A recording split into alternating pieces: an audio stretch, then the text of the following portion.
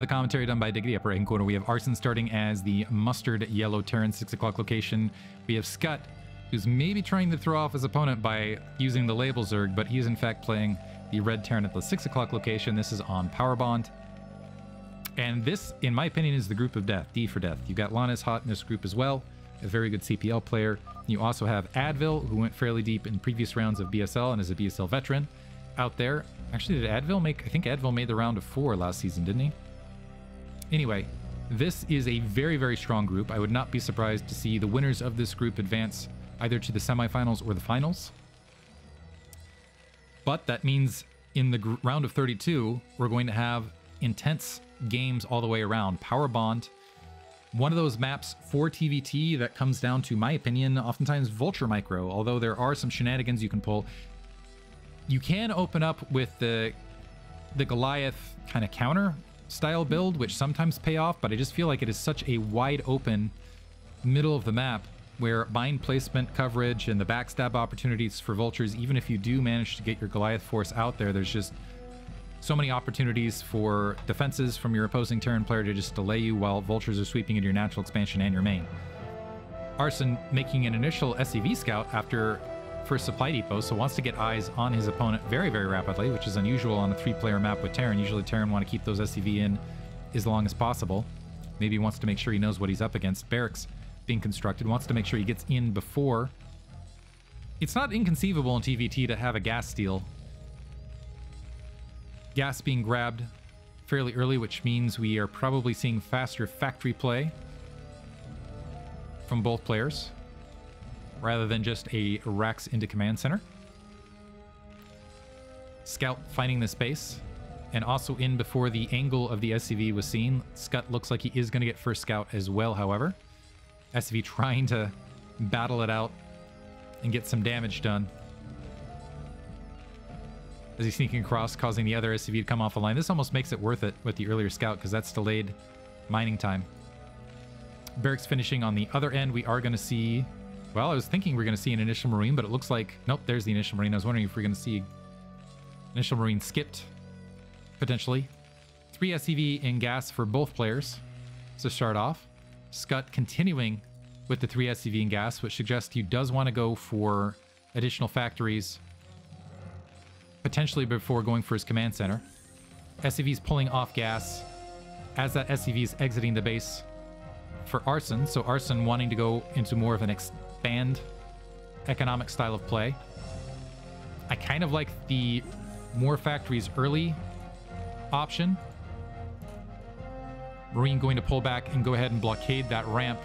1 Marine being produced and the barracks immediately being lifted off to provide the scouting information. Same thing opposite end from Arson. The Marine a little bit further forward on the low ground to establish a little bit of forward control. Second factory now being placed for Skutt. So Skutt going to have to be the aggressor. Arson walking down and grabbing his natural expansion now. The longer the game lasts, the more it will start moving in Arson's favor. He does need to get a second factory down fairly rapidly, or get some sort of... not sure what I want to call it. Clutter at the natural expansion to try to make it a little bit harder to shoot that gap with vultures. Single SCV and gas now after those initial 2 factories to provide more minerals. SCV checks the natural expansion, confirms that the natural's not there, so there should be an assumption of some sort of faster aggressive opening. The factory actually lifting... This is an interesting play from Arson. I don't like this, actually. Lifting off the factory, repositioning it, now dropping the machine shop. Maybe wanting to go faster siege tank. A bunker at the very, very forward position. Maybe to try to get as much damage as possible. First vulture engaging each other. I do like this play from Arson. Get aggressive in his opponent's face. Double machine shop dropping to get the fast vulture upgrades of both mines and speed. Bunker at a very forward position with a single Marine inside of it. An initial siege tank also being constructed. So with sufficient amount of siege tanks, it'll be easy to defend that natural expansion, but it is kind of a race at this stage. Skutt floating a good amount of minerals, hasn't moved down to grab his natural expansion as of yet, and hasn't built a third factory either. waiting for the mine upgrade, it looks like, before opting to do either of those. But I'm a little bit concerned now as a second bunker being constructed, and now we have that clutter on the front, which is really going to decimate those vultures' ability to press through and attack that natural expansion. And Arson should be able to follow this up with a larger factory count. Yeah, the vulture is just kind of exploring right there. Not even able to plant mines in the close area. The barracks able to see the single factory count, and we'll be able to at least have eyes on this. We do have an armory in the background. Academy also being constructed. Skutt grabbing his command center, but Arson in a very strong position now. Mines just finishing, so that at least give a little bit of vision and map control. One problem, and I like that he actually left the supply depots uncompleted as well, so just kind of planted down that 200 minerals. He can just cancel them to open up his front after this, once he knows he has a superior unit count, and play the match from here. Going double starport to follow this up. Wow. Interesting play. Let's see if it pays off. Siege check upgraded for Skutt. He does not have a lot of anti-air. There is a window along that right-hand side. But going to invest, I presume, in Wraith rather than your standard factory units. This barracks is nearby, in fact, sees it. Cancellation of that supply depot. The vultures see it with that range and are able to slip through right into that natural expansion. Yeah, I think that was a mistake. Needed more clutter there, or more troops. Arson still with a huge SCV lead, getting that command center down much, much more rapidly, and actually clearing all these vultures out. That's going to be even less of a defense force. Huge supply lead for Arson. Nice defense at the natural. Lost a handful of SCVs, but really not much.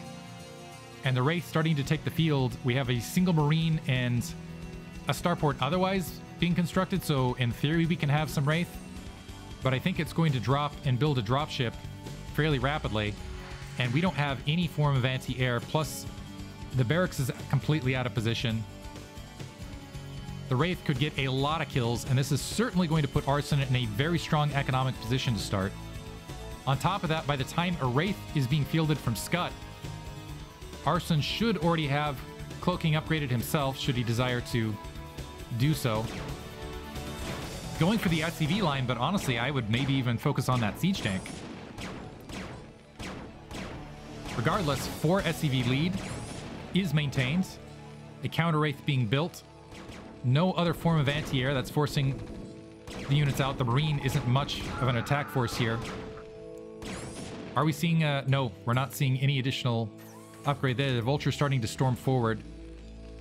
And are we still going to see a dropship follow? No, it's just going to be, so that's going to delay a drop on top of everything else. So Arson in a very, very strong position economically. Now getting another factory, and all those, honestly, yeah, I would go for these exposed siege tanks. Wraith moving in. A couple free shots. This is 2 versus 1. Second Wraith survives, and actually with some missed shots, still going to be okay. The SCV trying to build the armory going to get wiped out, and this is just a field day now for Arson. As long as he pays half attention. Yeah, going to get a lot of SCV kills and able to do a lot of other damage out in the field. That missile turret still trying to be built. Another missile turret at the natural expansion. Arson now going to back out with these Wraith and work on that barracks. Kind of showboating. Honestly, he could go just standard factory and still would have been in a strong position. The Wraith did a good amount of damage. I almost feel like he could have gotten even more damage done, however, if he had just plopped down a lot of additional troops and whatnot. Starting to clear the front of those mines, move out, maybe grab his third, or maybe just go for an attack at the natural. In the form of, ooh, the tank's dangerously close to the minefield right here. In the form of siege tank support, getting mines, third command center. Looks like he just wants to get a little bit of additional territory control, grab a faster third. Supplies are even, which means Skutt's army is actually somewhat larger, although I believe it is more vultures than anything. He does have this dropship, which could be a huge X factor, either at the main or the natural expansion. However, the Wraith, depending on their positioning, looks like we do have 3 Wraith. They take a very long time to take out the vultures, but they might be able to take out that dropship pretty rapidly. Unfortunately, they are moving out of position to engage this. Mines being cleared to the right to open up that third. So we do have an opportunity for Skutt to try to even the economic count. A vulture just spawned, but it's already rallying out of position. Very late response from Arson.